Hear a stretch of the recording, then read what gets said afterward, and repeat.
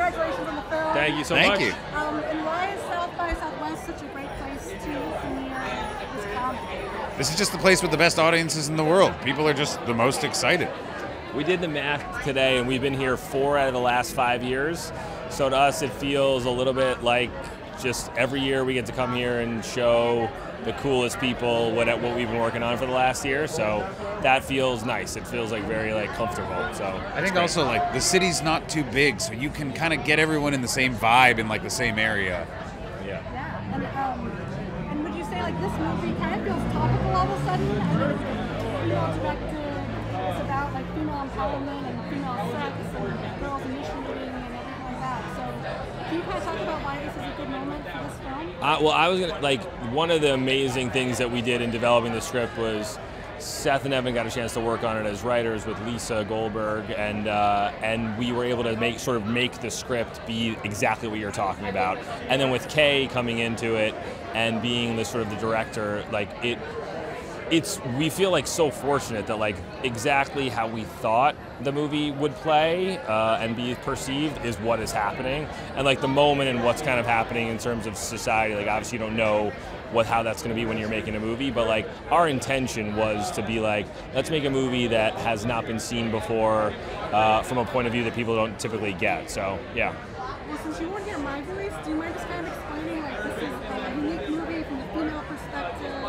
Yeah, I'll let Eben do it, yes. Yeah, this movie is kind of tackling young sexuality from the female perspective in a purely positive way, and our general message is about how young girls should be in charge of their own destinies and not like a bunch of old white jerks. and it's crazy that this has timed out at a time where it's a societal thing, and I guess we're just kind of in it and we didn't even know it at the time.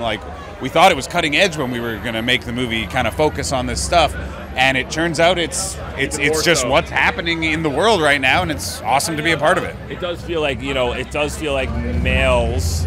It's funny saying this as males, but we've had movies whether it's American Pie or Fast Times or frankly even Seth and Evan's movie Superbad, they sort of gave the sort of male point of view at different times of what it is to be sexual and figure out what you're doing. And it's nice to feel like we got a chance to watch the female version of that story, watch it that be relevant, and then being able to be the guys who made that movie is awesome. So, yeah. The guys who made that movie with a bunch of women. With a bunch of women, mostly Kahane. Mostly Kahane is the reason that we're here, guys. So, yeah. Okay, so the flip mode. Tell me about the butt chugging. Who came up with that? How did that? The butt chugging has nothing to do with women and only has men involved in it. And was that John and Hayden? I think it was Hayden. John and Hayden, yeah. Hurwitz and Schlossberg.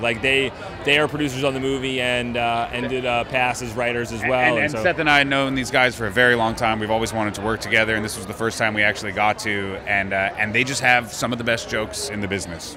Yeah, and when you're making an R-rated comedy, you're constantly looking for what are the set pieces that are gonna make an audience be oh, that's the reason to come see the movie, and that is that.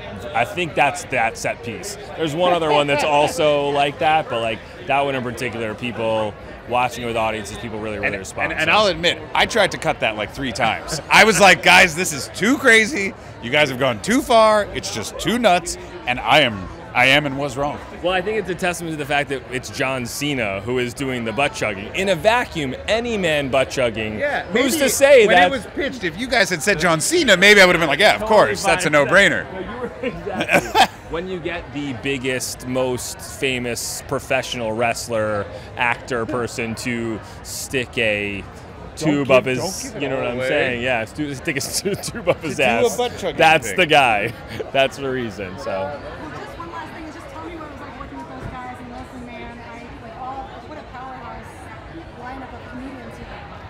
Yeah, I think it's what's hard about what's hard about comedy today is trying to find out what is that new sort of fresh, interesting group of people to come together. We've been fortunate enough to make a few of those movies in the last few years, and what we were excited by was that combination of Leslie and John and Ike, and figuring out how them figuring out that they were like the right new version of a comedy sort of trio to come in. And we ended up finding 3 amazing girls in Catherine and Gideon and Geraldine to kind of play our young girls, and they also killed it. And that, I think, is sort of the secret sauce of the movies. You kind of come in thinking like, oh, everyone knows a little about Leslie and John and Ike, and then you get to see these new girls be incredibly funny and amazing and own their sexuality and all the things that are sort of like the message of the moment that I think we were trying to do with the movie. So, cool. Thank you guys. Thanks so much.